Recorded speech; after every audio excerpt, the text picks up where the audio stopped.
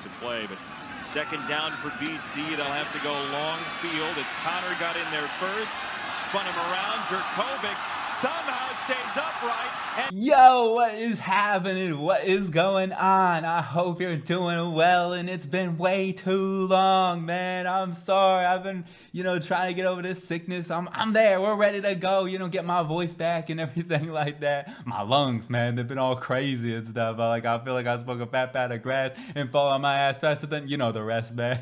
Anyway, I was like my first rap song I ever learned. My name is, dude, that was some vibes. Those were the days, man. But yo, I hope you're vibing. I hope you're cooling. My name's G Sling. I'm doing my thing, and we are back with another scouting report. This time, Phil Jurkovec, man, and I love Phil Jurkovec. He's one of my favorites from last year. Super hype. He got that injury, but this year he is back healthy and ready to go. So we're gonna go ahead and see what he's all about and talk about some pros and some cons, what he needs to work on, because he's got one or two obvious flaws, and if he can fix those things, man, I think he can be a really, really good prospect. So without further ado, let's go ahead and get into it. Phil Jurkovec, what's so great about this guy? He's a freaking playmaker. Like, you just see it on and off the field. Like, it doesn't matter if players aren't open. He has some of the best ball placement in this draft class. Maybe not quite up there with Bryce Young or nothing, but dude, his ball placement is on point. He's going to throw people open, and whether it's on the run, you can't tackle this guy. And I know Big Ben throws. There's a lot of comps out there for Big Ben Roethlisberger,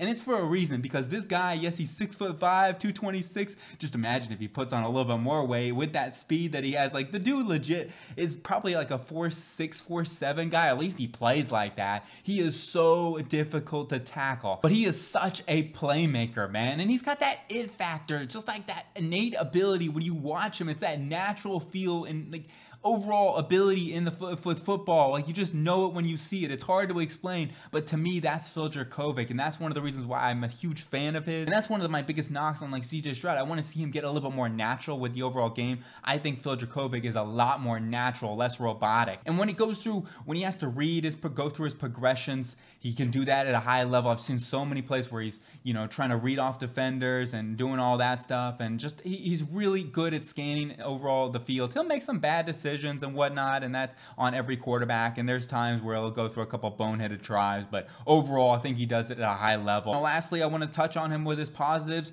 Is he has so much upside if he can fix some of these bad things, these things I want to talk about right now, which first is his release and his footwork. I want to talk about these two things, because if he can fix these two things, I think it'll answer a lot of the questions and a lot of the issues that we talk about with Phil Jurkovec and not being maybe a first-round talent or even a top 10 talent with his release. He's got like this, first off, he's very high. Aaron Rodgers back in the college days, he was really high. Now, he was really high. Phil Jurkovec may not be that high, but he's pretty dang high up there, and he's got this little hitch in his arm too, and that is something where Aaron Rodgers, you go back to his high school days, and he didn't really have that, and I think that was something they coached at Cal. I think at Boston College, you go back and look at Phil Jurkovec in high school, I do think he had the hitch and more of the high notion at college. Maybe it wasn't as high, but that's something he has to work on, man. He has to lower it, and he's going to have to work on that hitch. If he can kind of, tighten up that release and get more of a zip on the ball. And this is one thing I'll say, he throws on the back foot so many times. Like, all of his weight is on his back foot. He needs to learn to be able to move his body and transfer his weight over. Like, he needs to go play golf or something. Like, transfer his weight to his front side.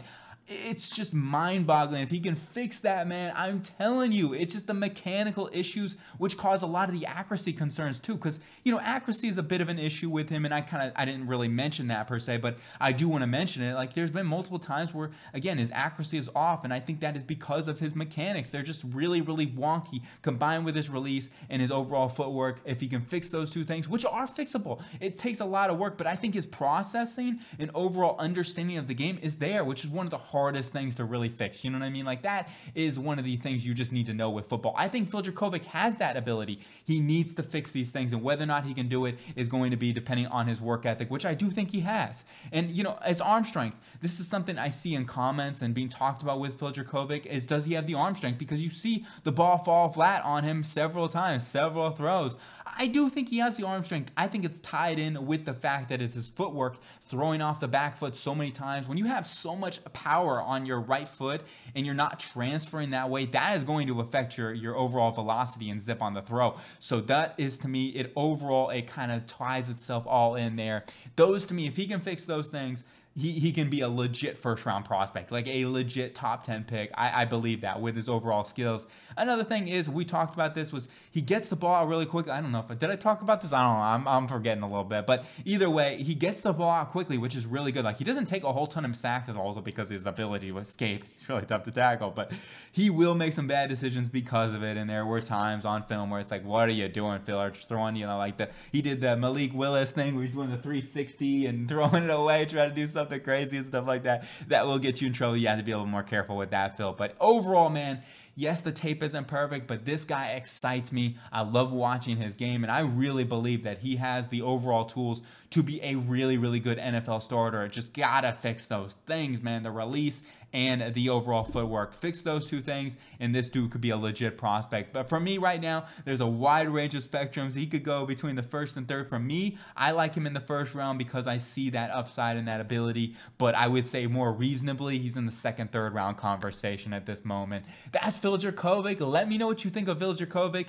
I'm rooting for this guy. I'm hoping he comes back from this injury and really dominates this season at Boston College. It's going to be a fun season. Anyway, that's going to be it here for Phil Jurkovec. I hope everyone has a great day. My name's G-Sling. I'm doing my thing, and I'll talk to you later.